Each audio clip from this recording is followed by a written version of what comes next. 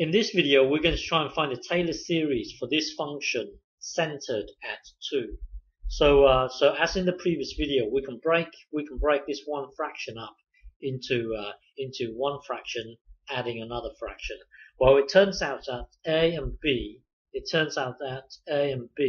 a equals -1 and b equals 2. So what it means is we can break this fraction up as one fraction, taking away another fraction. So because we're trying to find Taylor's series centered at 2, we want to put x minus 2 into here, and we want to put x minus 2 into here. So rewrite this as 1 minus 2 and then x minus 2, because no matter what, because we want to find it, we want to center it at 2, we've got to have this in here. So that's this bit here. But the thing is, this thing here is not exactly the same as this. If you look at this here, so here you've got 1, and then here you've got negative 2x, and we've got negative 2x here, which is good. But here you've got a positive 4. So you've got to negate that positive 4. So take away 4 here. So now this is exactly the same as this. So now let's do the same for this one here. So it will be 1, and then we want x minus 2 into this x here. So this will be x minus 2. But then currently, this times this will give you negative x, which is good because this is negative x. And then this times this will be positive 2. But then we need to negate that, so it will be negative 2. So now this is exactly the same as this, but just written differently. So now this you can merge it with this, so that will then give you -1.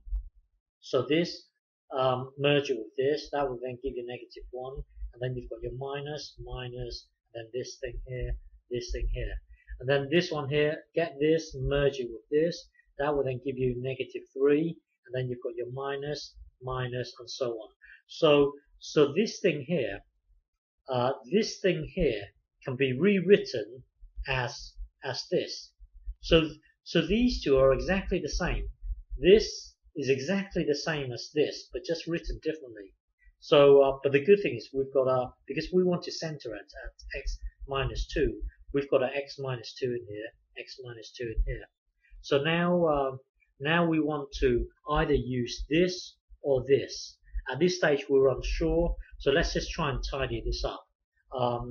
We want to get it in the form of 1 divided by 1, either minus x or plus x. So we want to get it in the form of 1 over 1 and then plus or minus another thing. So get it into this form or this form. So let's rewrite this as well, factor out 2 over -3, and then now you've got 1 over.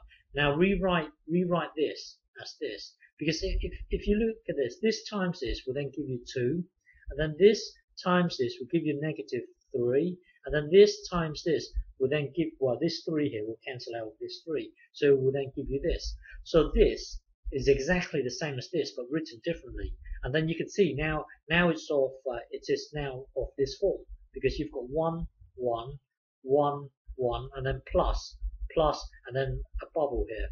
That will be your bubble. And then rewrite this as this. So factor out the -1. So you can imagine this as being -1, and then this will be a positive. And then now, well, -1, you can carry this -1, and then it becomes a plus. So this whole thing here, this is negative, now it's a plus because you factor out the -1. So this whole thing here can be rewritten as this. So now we can make use of this now. So that's well, I'll continue in the next video. We are currently at this stage. Okay.